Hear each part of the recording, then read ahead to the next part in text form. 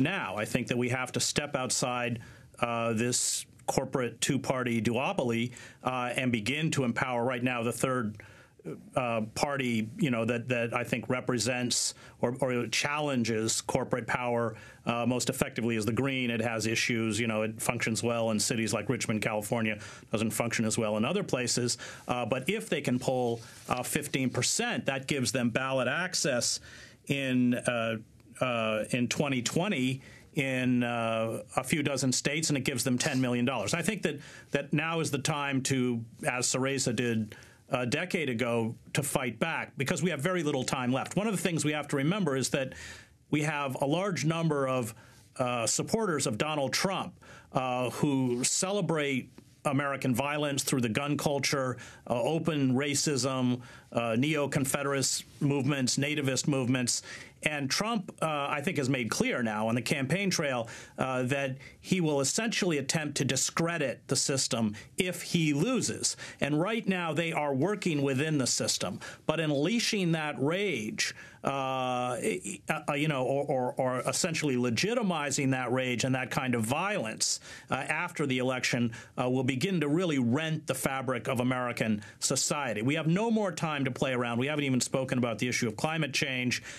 We know from the leaked emails that Hillary Clinton is a fan of fracking. She brags about promoting fracking in Poland and other places as Secretary of State.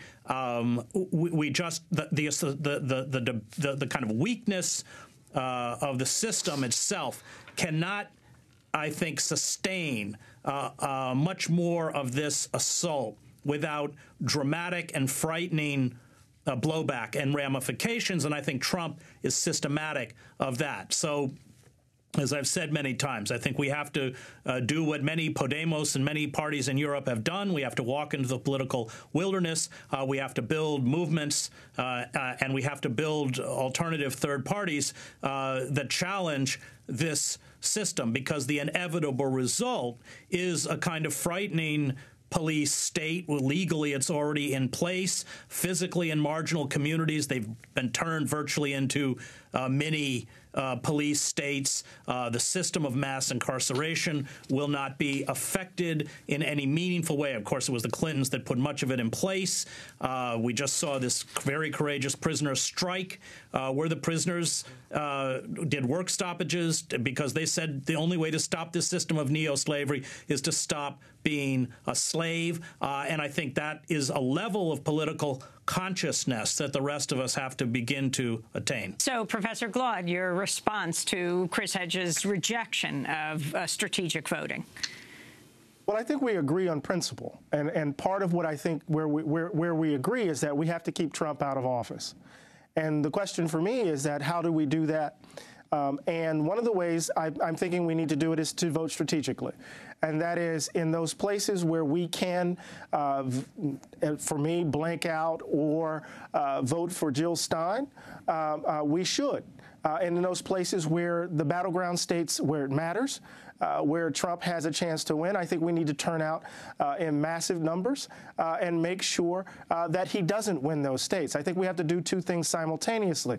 And I think he's right in this regard. I think that what we've seen and what we've witnessed in this moment is the bankruptcy of a particular economic ideological philosophy that has left so many people behind, and I think we need to dare to imagine a new world. But I think it's going to require strategic and tactical thinking, and I think on its face, Chris and I aren't disagreeing. I just think there are ways to get to the same end. Eddie